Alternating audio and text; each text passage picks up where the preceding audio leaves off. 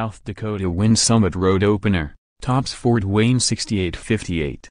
Fort Wayne, Indiana, App. Trey Burch-Manning, Tyler Hagedorn and Tyler Peterson each scored 12 points as South Dakota won its first Summit League road game of the season, downing Fort Wayne, 68-58 on Thursday night.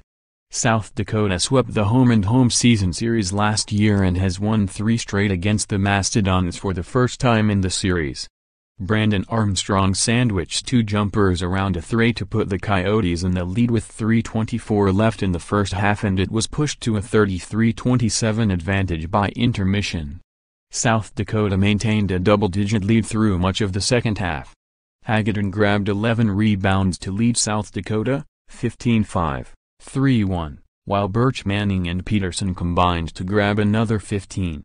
Mooney, who came into the contest averaging 19 points per game through 3 conference games, finished with 10. Bryson Scott scored 26 points to lead Fort Wayne, 12-8, 1-2, and is 12 shy of 1,000 career points.